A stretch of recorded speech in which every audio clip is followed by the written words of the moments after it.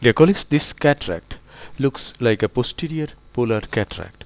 So I am taking all the precautions that may be taken in posterior polar cataract surgery. By this time the main incision has been made. I am going to stain the anterior capsule so that capsulorhexis can be demonstrated nicely. The dye is washed out with bases, and now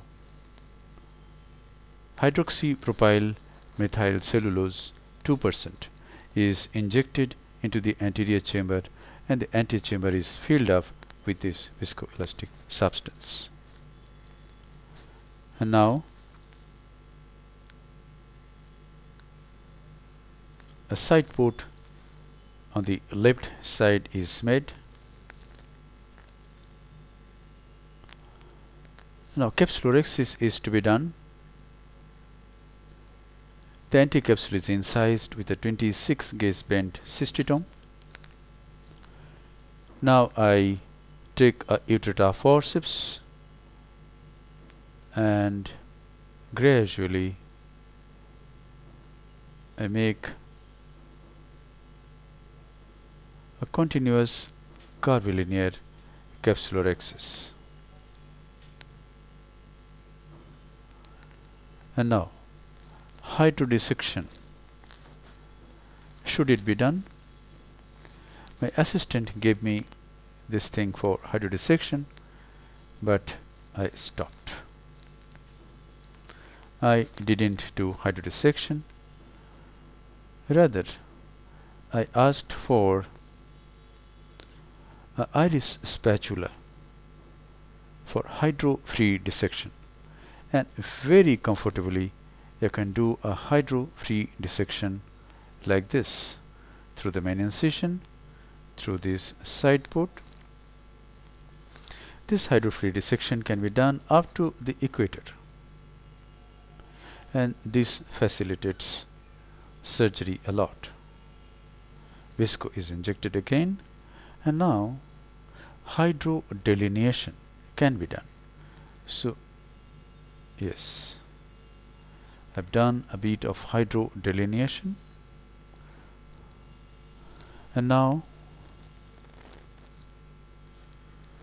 as if hydrodissection has not been done, I'm going to do the case in that way. So I go into the antechamber. The tip of the phaco handpiece is introduced into the antechamber, and I bury the tip into the substance of the nucleus, hold the nucleus very firmly, and make a chop like this.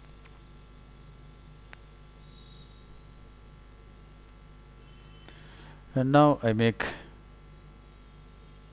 another chop at 3 o'clock, and this free nuclear fragment is emulsified. We can see the demarcation line of hydrodelineation at this time. This is another chop from towards 7 o'clock,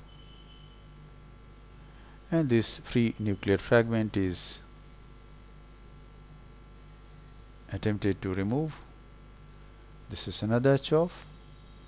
Natural hydro has occurred, and the nuclear mass is rotating.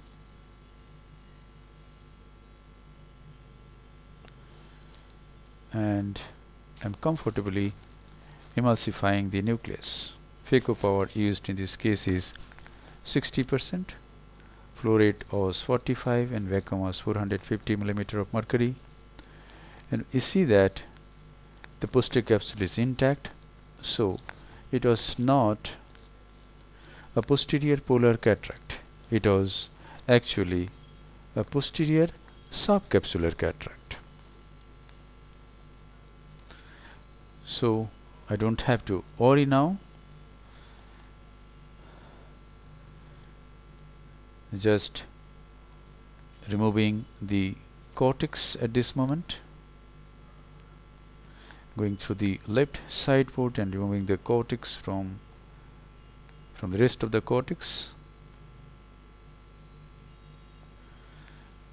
I'm going through the right side port and the subincisional cortex is removed. Now we can see some lens fibers are sticking to the posterior capsule just near the 9 o'clock limbus. So this is hydro polish. Just use the jet of irrigating fluid and dislodge these cells. And with this maneuver, you can polish the posterior capsule very nicely. I learned this from my guru, Dr. Suhas Haldipurkar, and from my friend Dr. Sri Ganesh of Netrodhama Super Speciality Hospital at Bangalore. Now in this case, I selected a multi-piece intraocular lens. For implantation of that, I increased the main incision little bit, so the 2.8 mm incision becomes about 3 mm. Now see how to load the Sensar Multipiece intraocular lens. Take the lens, go from behind and engage the two edges of the lens in the groove. There are two cantilever like thing just behind that the lens should be engaged. Push the lens to this much distance, place your MacPherson's over it and fold the lens. And now place the lens in the cartridge.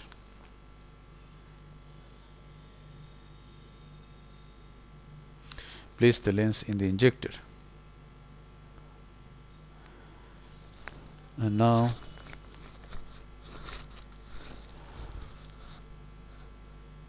the trick is go into the anterior chamber, and now you screw clockwise, and as soon as the optic or the haptic tends to come out, you rotate the cartridge anti-clockwise.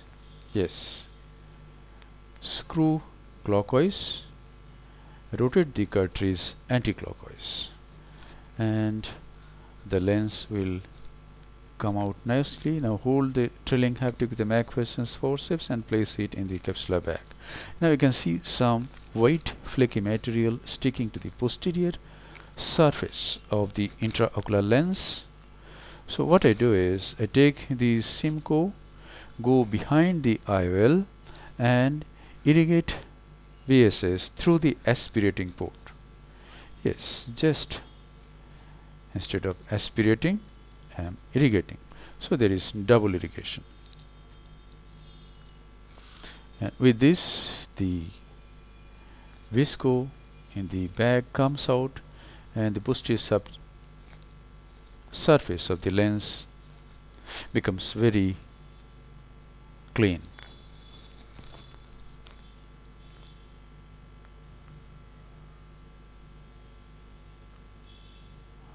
And now the anterior surface is also polished.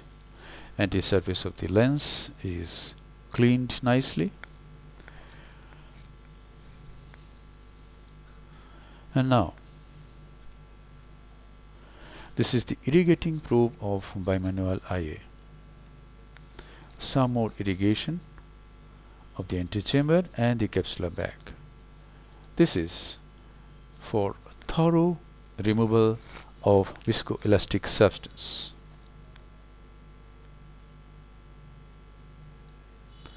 And now I take the aspirating probe also, use both irrigation and aspiration together, and thus all the viscoelastic substance that has been used for implantation of the intraocular lens comes out. This is little bit of moxifloxacin, and now the side ports are hydrated so that these wounds become watertight.